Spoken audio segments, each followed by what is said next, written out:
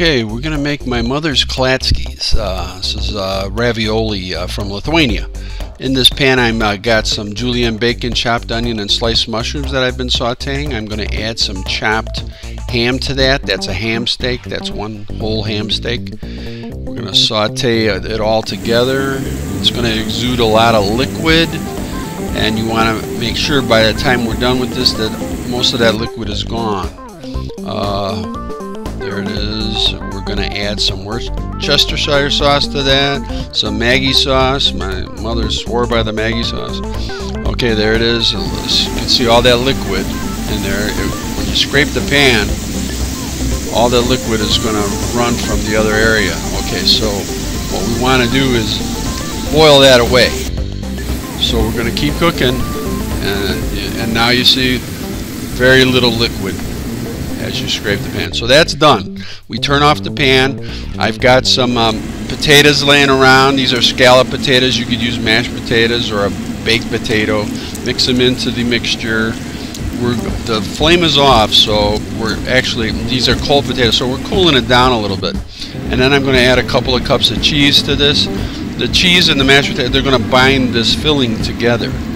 So we're going to, once it cools a little bit, we're going to take this and add it to our food processor and pulse it, so it becomes a fine filling for our Lithuanian raviolis.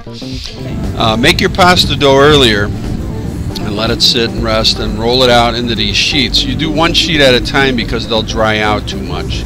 I have two here, and I noticed that, so just do one sheet at a time. Make sure your filling is nice and cold. Refrigerate it when you're done with it, and it won't run.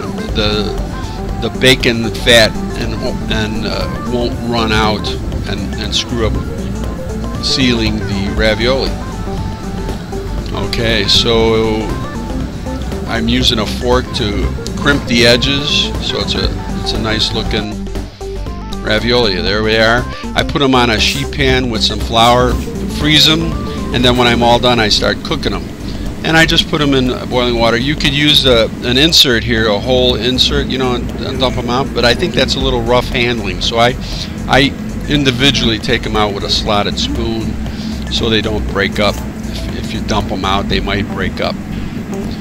So very carefully lift them out. They don't take long to cook. You know, your filling is cooked, so all you're really doing is cooking the pasta, and it's fresh pasta, so that doesn't take long at all.